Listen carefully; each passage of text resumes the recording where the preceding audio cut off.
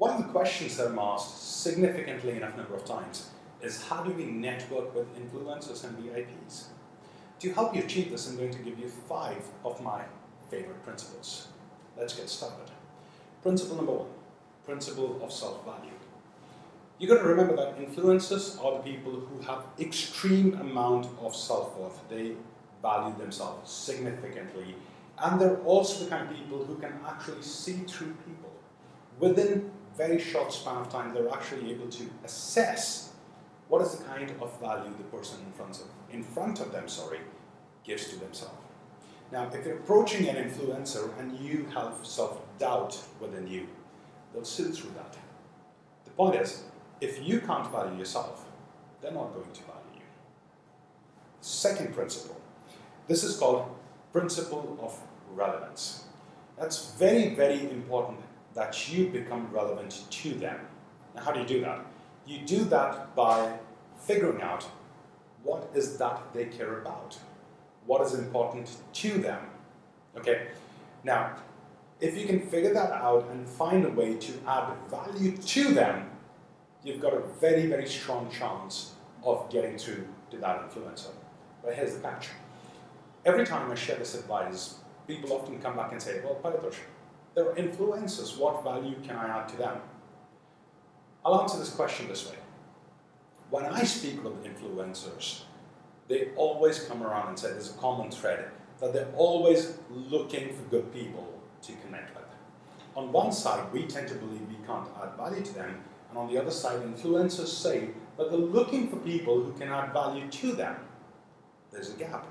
We need to get away from the mental block that we can't add value to influencers and look for ways to do that. Now this brings us to principle number 3, and this is the principle of clarity. Many a times you'll actually get a very short span of having a conversation with an influencer. Now in that time you've got to be very, very clear about what you want to say to them. And it's absolutely okay to practice, to rehearse, so that you're actually able to make the most of that short opportunity that you get with them. Next principle. Principle of familiarity. This is very important. One of the biggest mistakes we make is that we actually tend to see an influencer and we want to approach that person and have a conversation.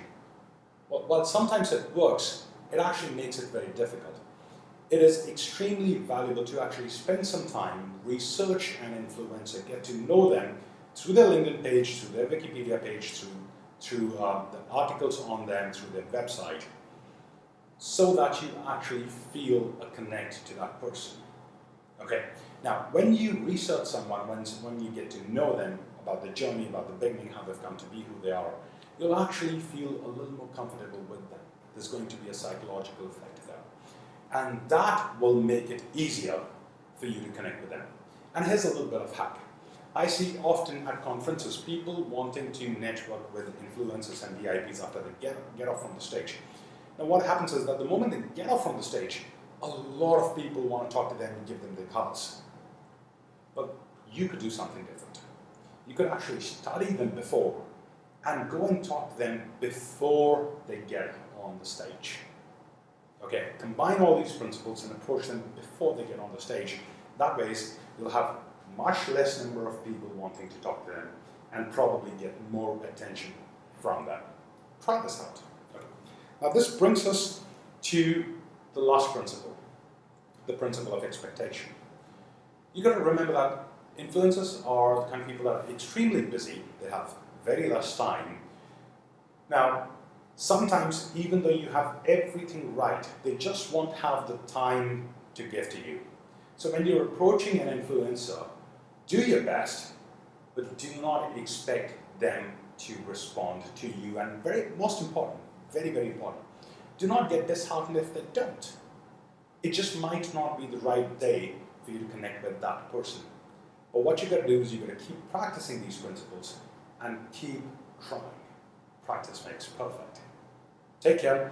I hope this added value to you. If it did, please leave a comment below, share your views, share the video ahead, and let me know what else can I help you with. Take care. Bye-bye.